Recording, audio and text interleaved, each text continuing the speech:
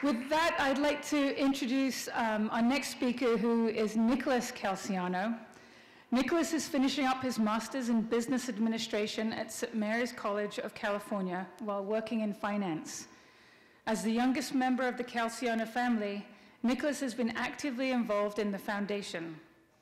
From volunteering in his youth to now working with board members in preparation for this annual event, he has helped cultivate the vision of the symposium and seeks to continue expanding the foundation's outreach and impact on our community. Thank you, Nicolas, and welcome.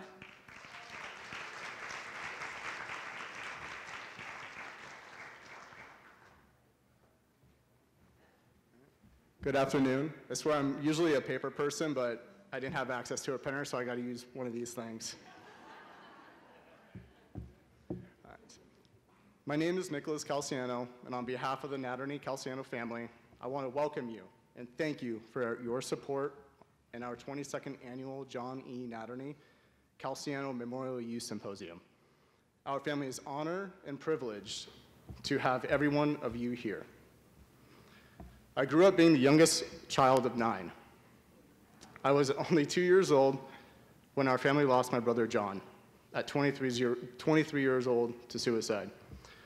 Although I was too young to remember him, I always have cherished the memories from my family's reflections and pictures of John. I grew up coming to this event since 1998. I was only 5 years old.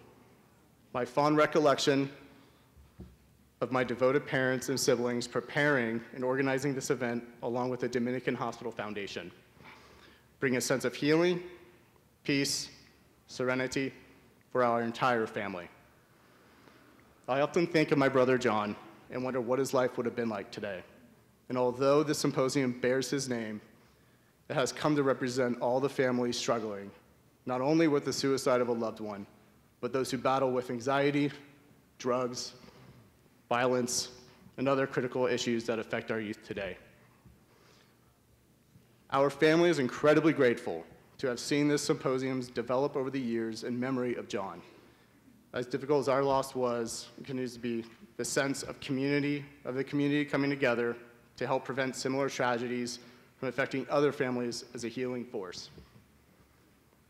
We continue to be impressed by the diversity of the attendees consisting of physicians, counselors, educators, parents, public safety officials that have attended the symposium over the years.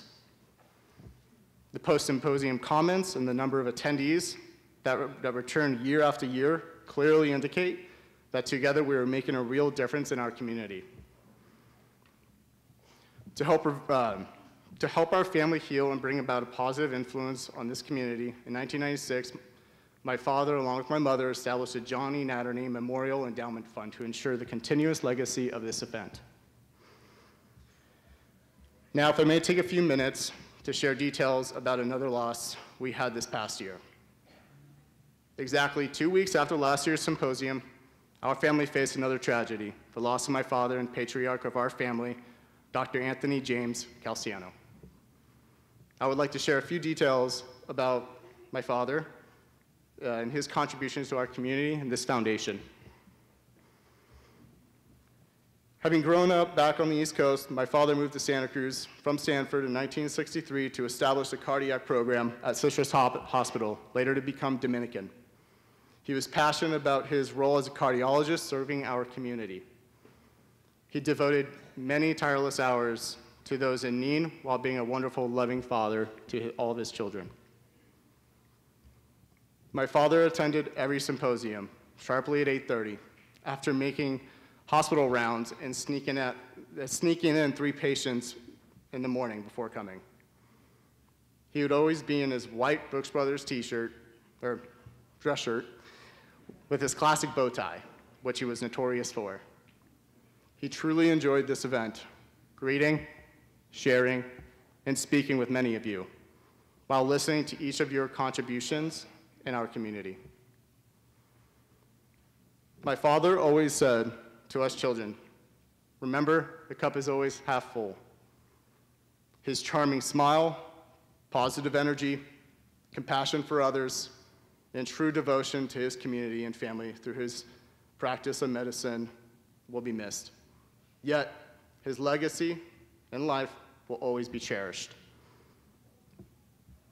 His favorite hour of the day was sunset, watching from his favorite place on the front deck view, soaking in the breathtaking Santa Cruz coast, overlooking what he referenced to as the bonsai in the sky.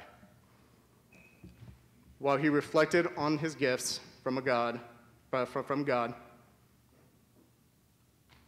father, a husband, a physician, a friend, and a steward of this community.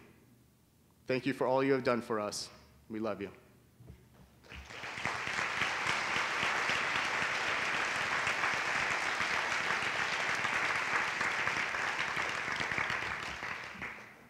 So on behalf of our family, our deepest appreciation and gratitude goes to all those who have planned the details of each annual symposium. We are particularly grateful to all the members of the advisory committee. Would you please stand? There we go.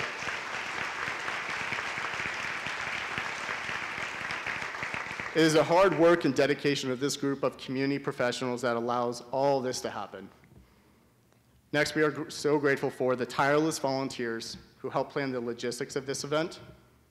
And last and not least, the Dominican Hospital Foundation, which is the arm of the symposium, and is with their support that we have established the John E. Calciano Endowment Fund. Thank you.